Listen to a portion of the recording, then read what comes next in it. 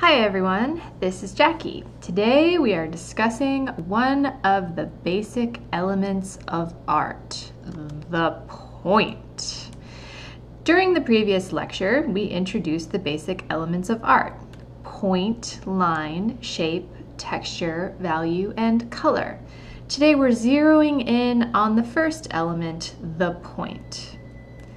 The point is the first and simplest element of visual design.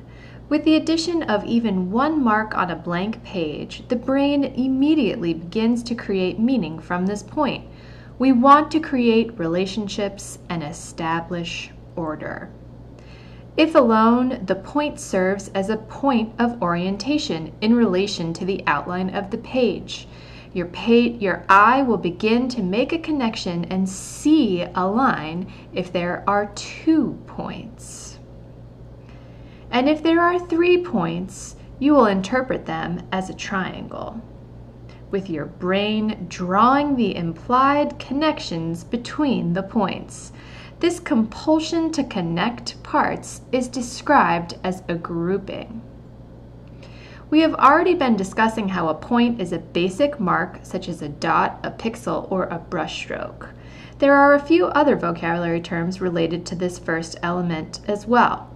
A focal point is the primary point of interest in a composition, and an array is a collection of points. A point can set a viewer's focus. Points working together in a composition may contribute to a more elaborate or complicated idea, and points that are moving closer together imply a sense of movement within the composition.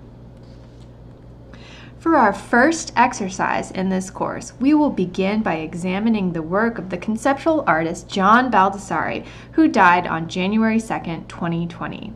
Throughout his long career, Baldessari was known for using found imagery, often photography, which he altered, as you can see in this piece titled "The Kiss." Even though we can't see the 2 people actually kissing in this composition, a viewer can surmise what is happening under the red and green circles.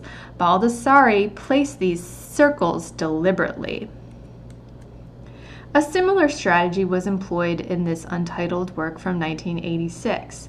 The most relevant part of the photograph is withheld from a viewer. We want to guess what's underneath the circles and the blue rectangle, and we might even find it a bit annoying that Baldessari has covered up the most important parts of this composition. You will use a similar strategy in your first exercise. The complete description of the exercise is available to you on Canvas, and I'll give a brief overview of the process here too. First, make sure you watch the YouTube video about Baldessari's life on the assignment page for the exercise. It's very funny, I promise. In step 1, you're going to choose an image from a magazine to cut out.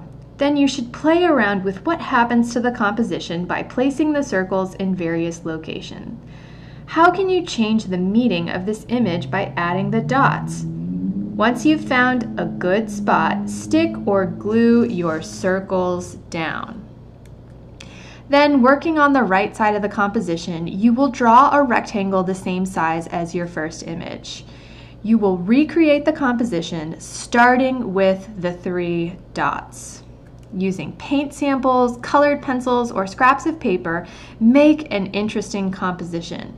You can even make a digital collage if you're comfortable working in Photoshop.